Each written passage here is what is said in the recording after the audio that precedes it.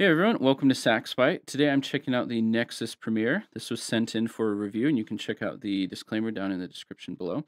But this video is supported by Basics to Bebop. Of course, I have it on VHS. But this is my video course that I did alongside Chase Baird, and you learn how to improvise. Basically, you have iconic language that starts on one chord tone and leads to another, and then those link up with other ones. So at any given chord tone, you have dozens of options. It's a really freeing way to play. So if you find that you get stuck while you're improvising or you stutter, check out Basics to Bebop, and let's jump in and check out the Nexus. So I won't go into every detail, but just a quick review. So this saxophone has a cognac lacquer, kind of a root beer color, and so it's got some reds in the shadows, some amber in the highlights, and it shifts a little bit. So if you look at that C sharp key, you can see things change as you move it around. Really beautiful. The neck, or the bell, is 6¼ inches across from what I measured. The Mark 6 is about 6 inches, so a little bit wider bell. But we know that the saxophone is not a trombone, at least what we hear. If you take a look around here, there's some pretty standard things. Won't point out everything. We've got this long C key here. Of course, it's in high F sharp with a plastic thumb hook. Got the Y-arm side keys. But honestly, the main thing that you're looking for when you're buying a horn like this is who set it up and what the signature repair and feel and everything is like on this horn. So let me show you a little bit about what that means. So this horn was assembled in Taiwan, but then it was set up in the Boston Sax shop, and they swapped out a lot of the materials, not all of them, for things like this. So this first one is natural cork. See, it's very flexible, it's easy to sand, it is compressible, but natural cork is of course used on the neck. This is the neck cork, and it's also used on the underside of the key feet so that you can have, really proper key heights. That's one of the signatures of the Boston Sax shop setup is proper key heights. Jack always talks about how changing the key heights is like opening up your mouthpiece or changing your mouthpiece. It has this wild and very important effect, I should say. So I think that's been really well done. So the key heights are done with this. There's also a few other materials here, like the Ultra Suede. See, this is a very soft, velvety-like material. And this is non-compressible, so this is actually used for the regulation, so that when you're playing the horn from day one and then on, it's not going to compress the longer that you play and get out of sync. So that's actually a very intentional choice. And then the third one is synthetic cork. That's what it's called. So this is a thin sheet, and I actually didn't see it stacked up. Sometimes you'll see it stacked up like this. But I did see this on the G sharp and bis adjustments. It was kind of a domed, thicker material. But this stuff is also non-compressible, but it's very difficult to sand. So it has its uses on the instrument. There's also some high-quality felts that are, made of wool and everything like that. But the whole point of that is that the regulation, some of the more technical stuff is taken care of, and then some of the more subjective stuff is taken care of. So subjective things are going to be those key heights, how far those keys are apart and how that feels. I know the different technicians there will play testing notes and compare them against each other. And I feel like this horn plays really evenly for me. I've done a lot of tone exercises. In fact, I took a tone lesson from Jeff Vidal. Amazing player, you got to check him out. Definitely take a lesson with him. He's got some great tone exercises. But I've been doing that on this horn, and this horn's been really open for that. It's, really nice to play. Of course, it seals all the way down to the low range, the low end of the horn. You shouldn't expect any less from a new instrument anyway. Some other things are the key action. If you've ever played a horn set up by the Boston Sax shop, then you'll know that the spring tension is incredibly important for them. A lot of modern saxophones, when you go to play them, they're super stiff springs. You got to do your practicing to wear them in, or, you can adjust them. But the average player, without that knowledge, isn't going to be adjusting springs.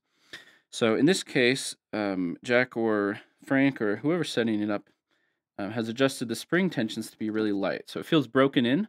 They aren't too light, but they also feel very even. And that's not an easy thing to do, I should say. So it feels even on the left hand, on the right hand. It's just a really nice playing experience. You're not getting any slap back on the keys.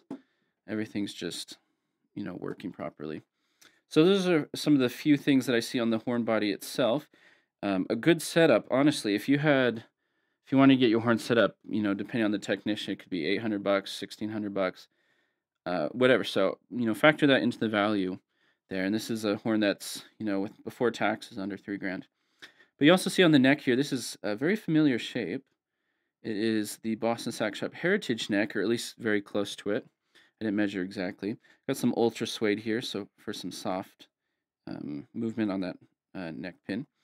You can see the Nexus logos here with no neck badge. Unlike the other ones, it does have the bracing here, and on the body too. Of course, you're gonna have all the bracing. So this isn't necessarily a light horn like the other ones. I wouldn't say it's heavy, but it's not intended to be that way.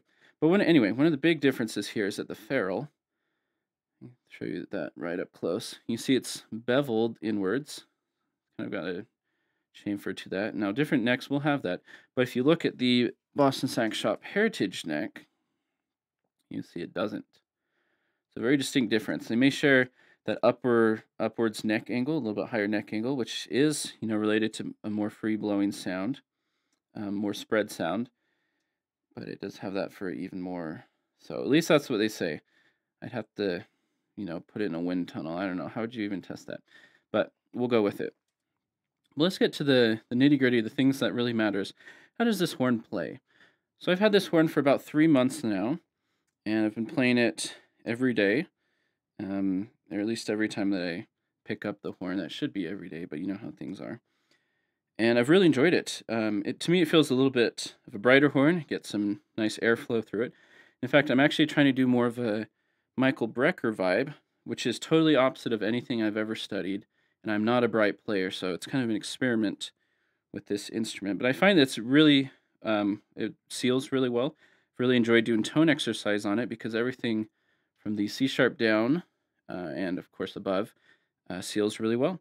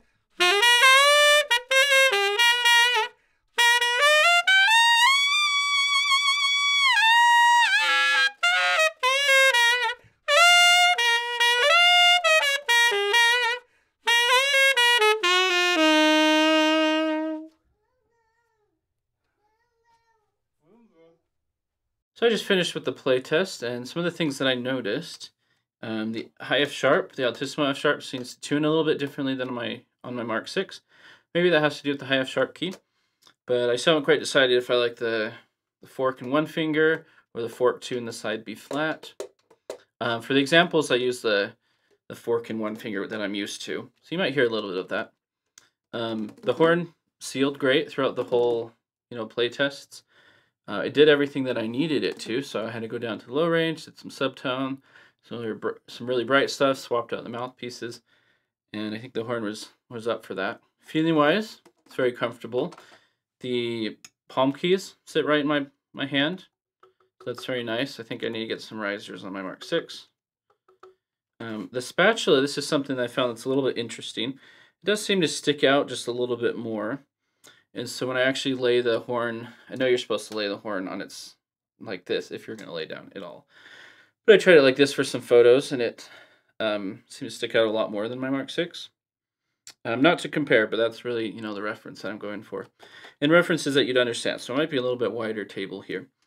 I also noticed that if I'm using key leaves, it's a little bit difficult to use it under the C sharp key for that same reason, because I put it in the C sharp key, the spatula moves, and then it's kind of in the way in the case. So it does fit in a normal case. If you're using key leaves, they probably won't work on that C sharp. The bell does fit in my BAM Classic case.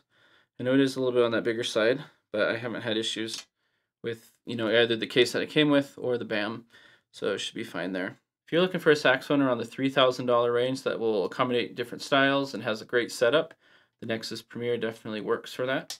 But let me know what you think. What do you think about this instrument? What do you think about the play tests? Leave a comment down below. If you haven't subscribed already, make sure you subscribe so you can catch all of my future videos. And I'll see you on the next one.